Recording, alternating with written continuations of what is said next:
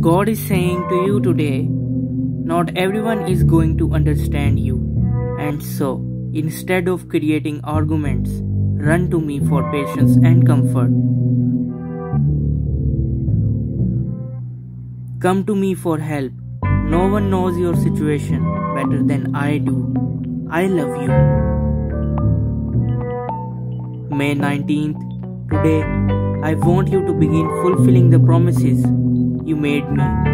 Put me first, and I will give you the desires of your heart.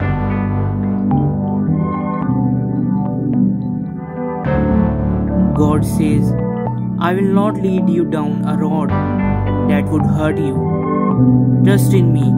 I will protect you. I love you. Type thank you God if you believe, and don't forget to subscribe my channel for daily God messages.